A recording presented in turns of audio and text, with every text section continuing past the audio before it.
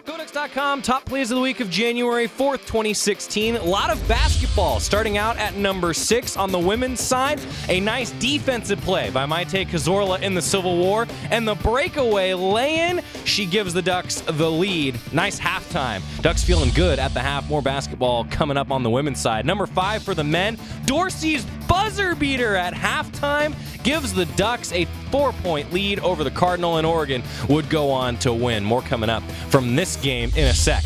Number 4, Jillian Aileen. Look at this block. Just watch. Oh! What a swat by number 14 in the Lightning Yellow. Number 3, back to the men's side. Dwayne Benjamin with the slam, showing off the athleticism off the no-look pass as well. Another look. No look from Brooks all the way to Benjamin for the slam. Number 2, keep it with the men. Elgin Cook, the behind the back and one. Nice job by Elgin Cook to get to the rack. Ducks would go on to beat Cal as well. Finishing it up, Chris Boucher at number 1. He hits the 3, then watch in transition. Cal's gonna go quick. Baseline 3, swatted away by Chris Boucher.